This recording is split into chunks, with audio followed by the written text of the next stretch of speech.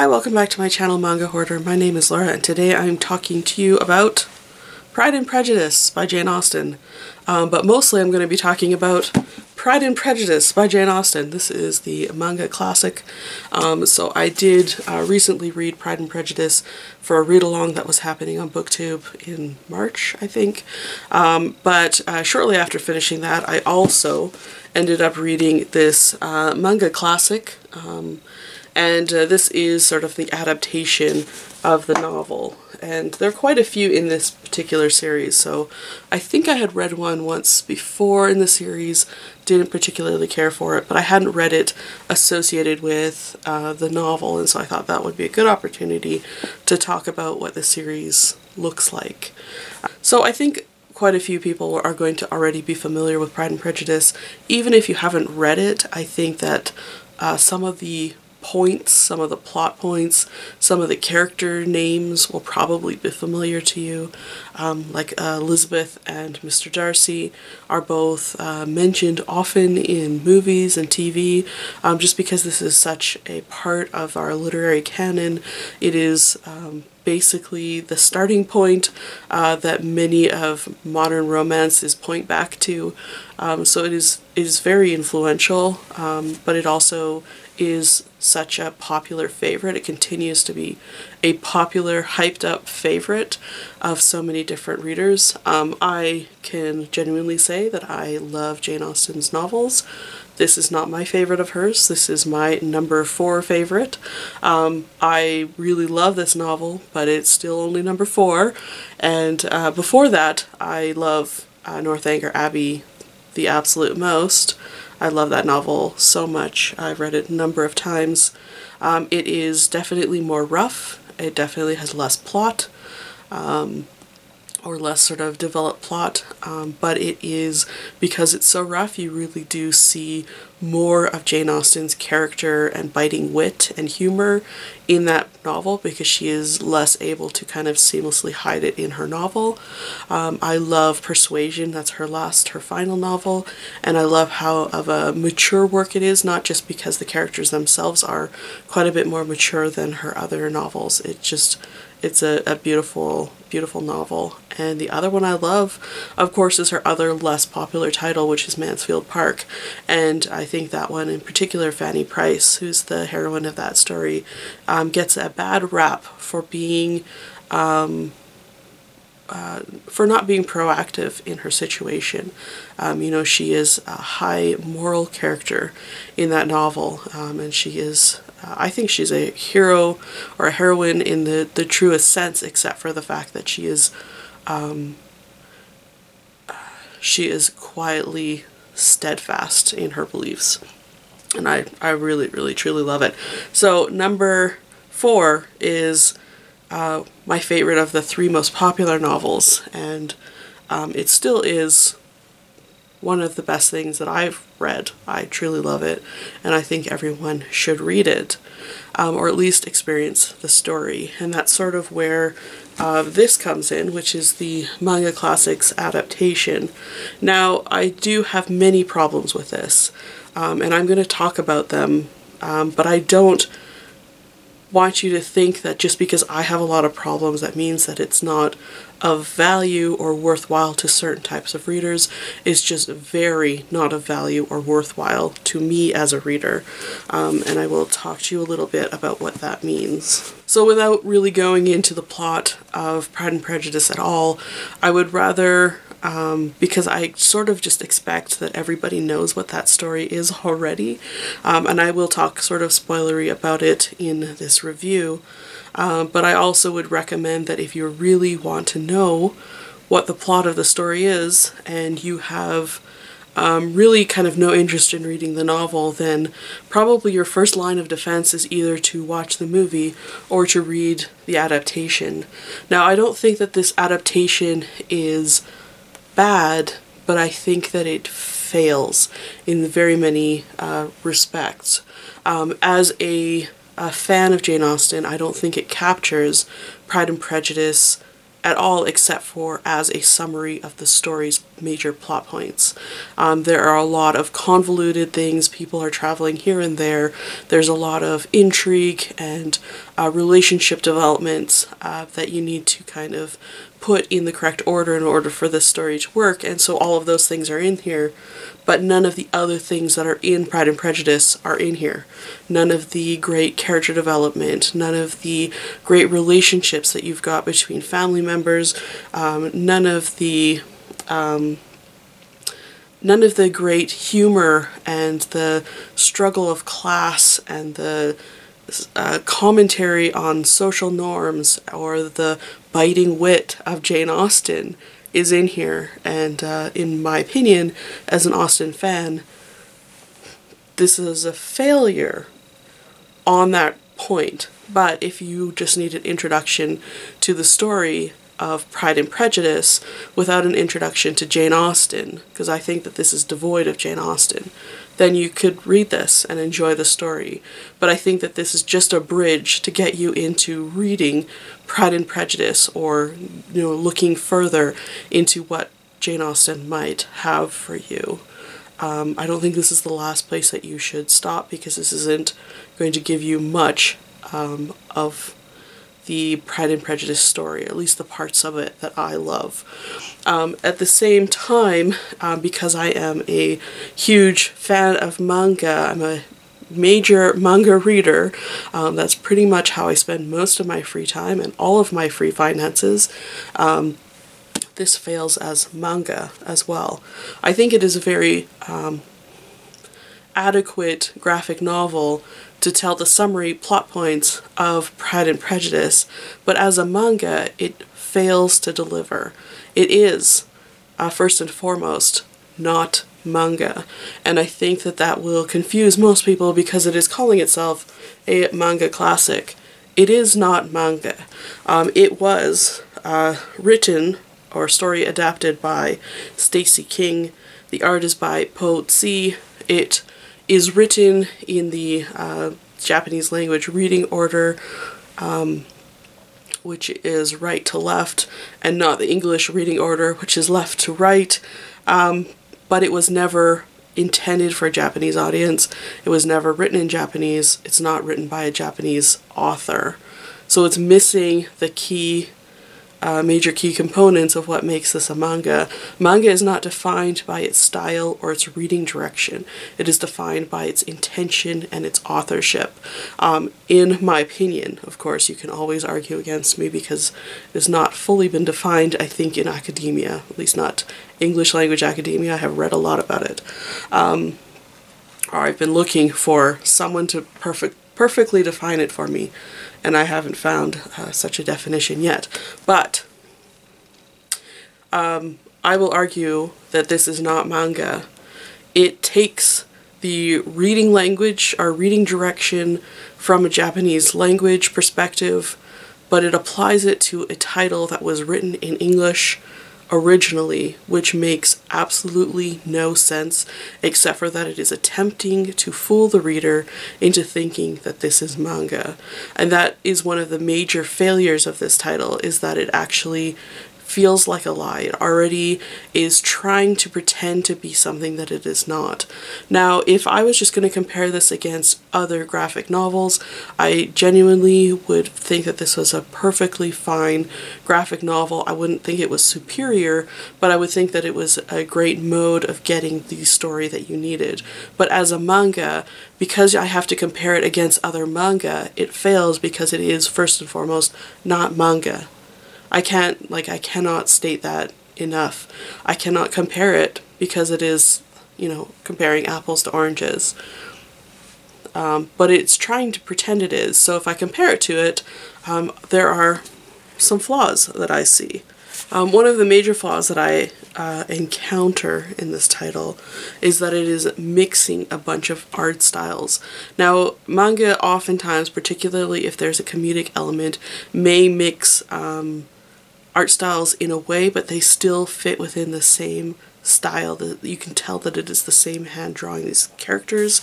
In this case, you've got many different things going on. So you have this very sketchy black and white pencil style drawing, and then you have Mr. Collins, who is drawn, he isn't even articulated with his hands, although neither are Elizabeth Bennet, but he is given a incredibly cartoonish, very characterized, or caricaturized version of what a manga character should be. Because he is a foolish character, he is often portrayed as a cartoon, or more cartoony than everybody else except for the mother, Mrs. Bennet. So Elizabeth Bennet, who is the heroine, is always kind of drawn in this same kind of cutesy manga style. Mr. Collins is always drawn in this characterized style. And so, you know, even though they are both styles that look like manga, they don't, in my opinion, fit together on the page, and they don't make sense. There's a couple of other spots that particularly bothered me. Page 16 was troublesome. From an artistic perspective, we have this page here. It's just sort of a number of scenes in these long vertical bands, but you can see here that Mr. Bennet, who is the father of the daughters, he is in this band here, and then their estate is here. But when you look at the estate, the perspective has this line here that kind of joins up with his head, and it kind of becomes part of his body. And so the drawing themselves just don't make sense. They cause you to think, hey, he's actually part of the estate himself. And I think that that's more of an more of an artistic error and less of a metaphor of him being the estate itself, which could have been the intention, but I know that in this case it is definitely not. I will also complain a bit about this panel here, and this is just an example of some of the artwork that you'll see. There's these extreme perspective drawings, but you can see that they are all very mathematically drawn. There is no life in them. There's no dynamism in them.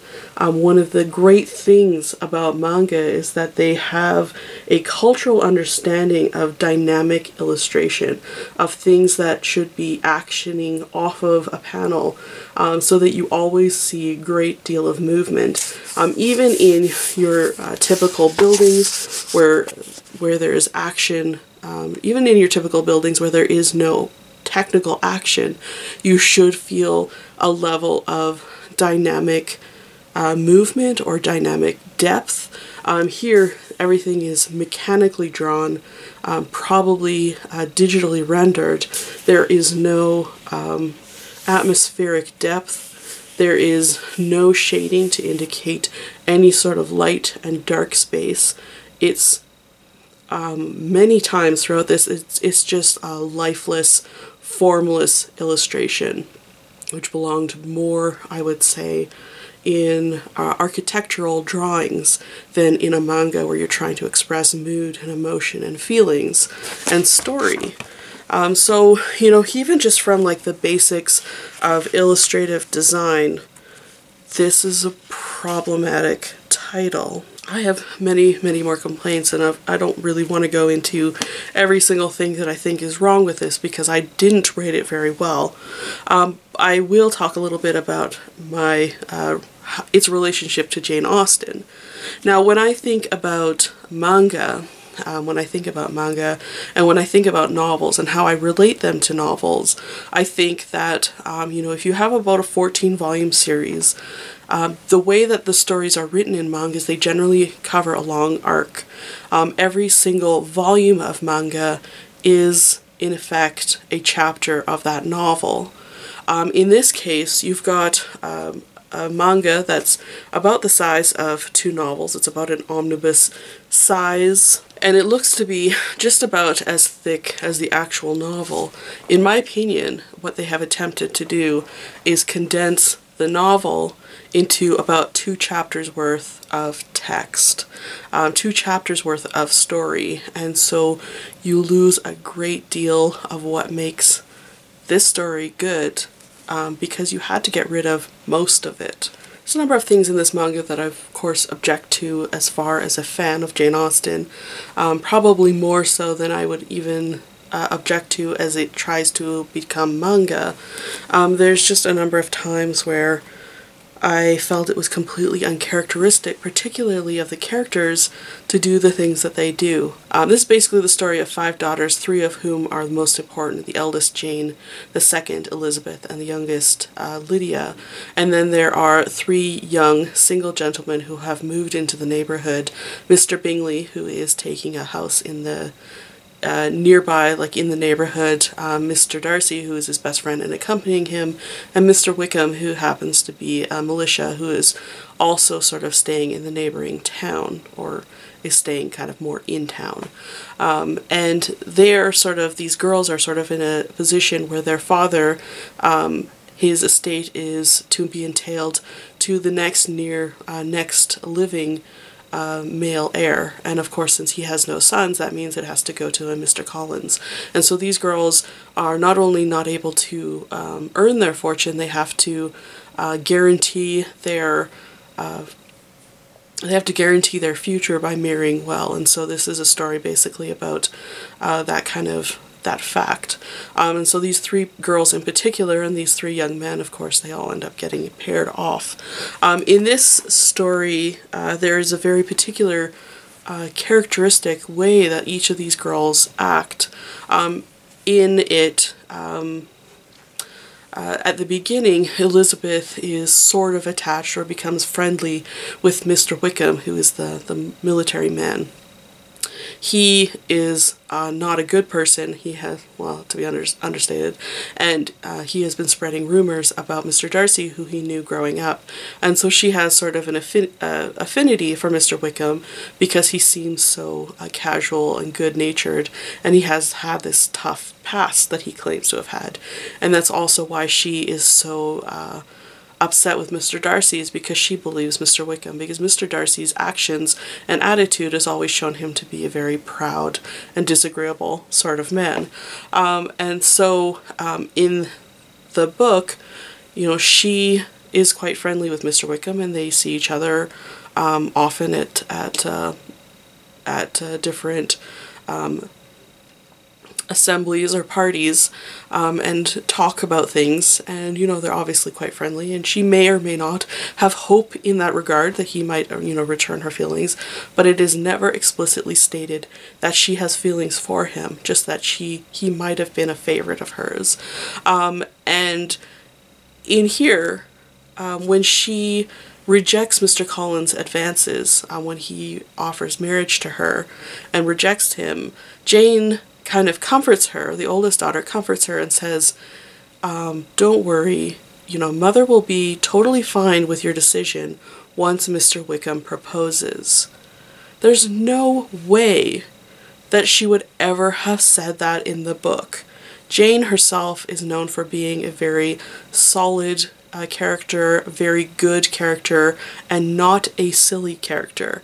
And the statement that she would expressly state this hoped finale in such a way would never have happened. It is a very silly statement to make to Elizabeth. Elizabeth herself is also known for being a fairly stable character.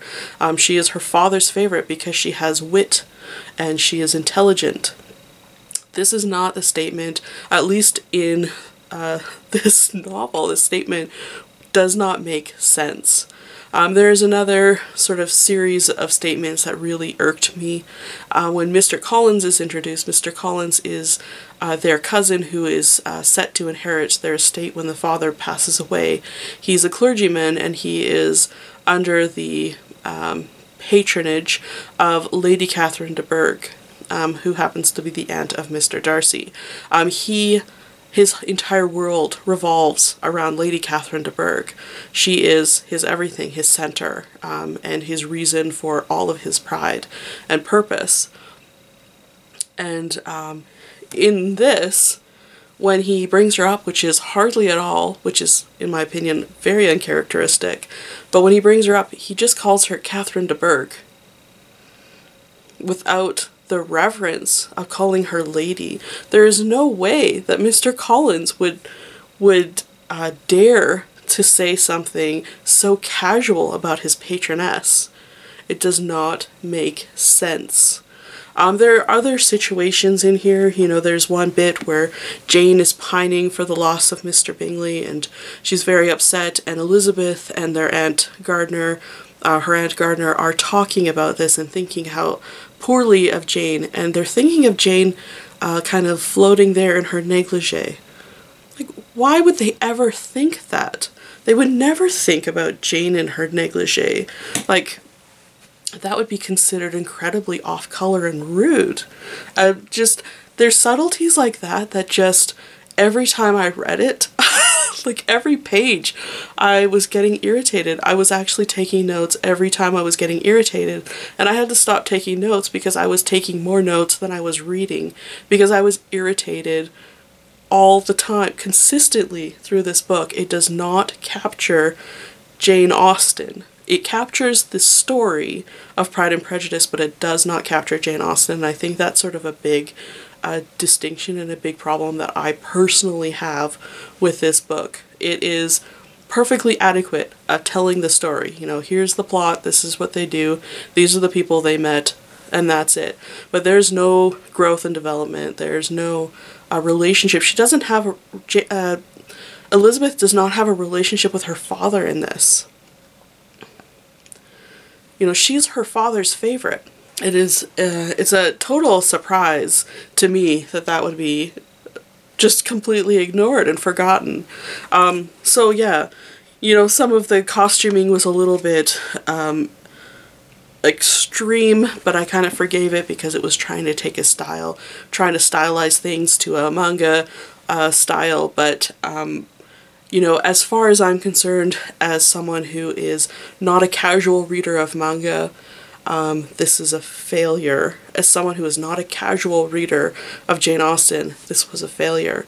But if you are not, or if you are a casual reader in either of those respects, or I mean in both, then this might work for you. I do have friends I know that really like these book to comic adaptations. They like to read the comic adaptation more than they like reading the book. I think it's sort of a nice quick way of getting the story without having to spend a lot of time at it, and maybe that would be a good entry point for you. But for me, this was just, it was just a cringe fest. Every single page caused me to cringe. There are many notes where I have, I'm just down here at my feet, where I just put a page number and just cringe. So it was an awkward read.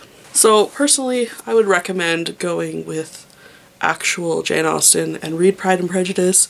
And personally, if you know this was a little bit too daunting to you, or you were a little too concerned about picking up a classic, I would recommend actually watching one of the TV or movie adaptations.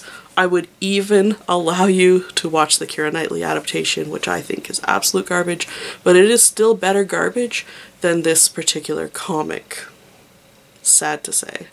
The 2005 Colin Firth, Jennifer L. adaptation is definitely the best one. I have watched it probably 50 times, and that is not you know, exaggeration. Maybe more times than that. I have watched it several times in German, which I do not speak. I have also watched it in Japanese, which is an experience. It is definitely the best adaptation. If you're already a Jane Austen fan or a Pride and Prejudice fan, if you've already watched all the adaptations, the one that you are missing is the Laurence Olivier and Greer Garson adaptation. The film, the dialogue, was all written by Aldous Huxley, who's the author of Brave New World. He takes a whole lot of liberties. It's a whole lot of fun. You should definitely go and check it out if this is not your first time into Jane Austen. That was my first introduction when I was a small child. I loved that movie. I still do. But yeah, Jane Austen is one of my faves. and unfortunately, despite it being trying to be manga, that was not one of my faves, and I definitely will not be collecting it, not intentionally anyway. Won't be collecting it. I think we do have one in that edition, or in that Manga Classics series, maybe Sense and Sensibility.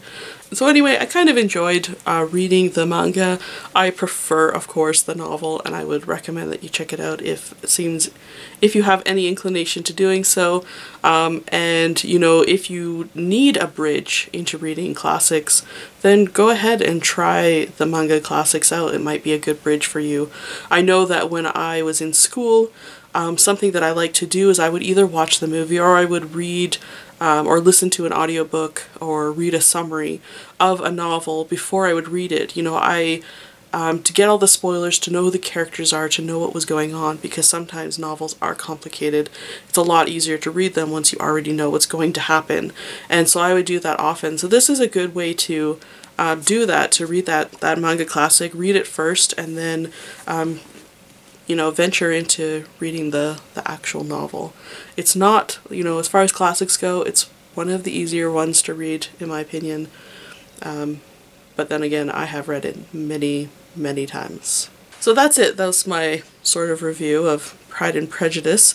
Let me know if you've read any of these other manga classics, or if you've read this one in particular, and do you like reading adaptations from novels in sort of comic books or graphic novel format? Let me know about that down below, because I personally struggle with it as a concept, as a format. I have very few sort of times have thought, hey, that was a great adaptation, more than I would say the novel was. So I'm really curious about that. Let me know about that down below. I think that's it for me today, so thank you so much for watching, and I'll see you in the next one. Bye for now.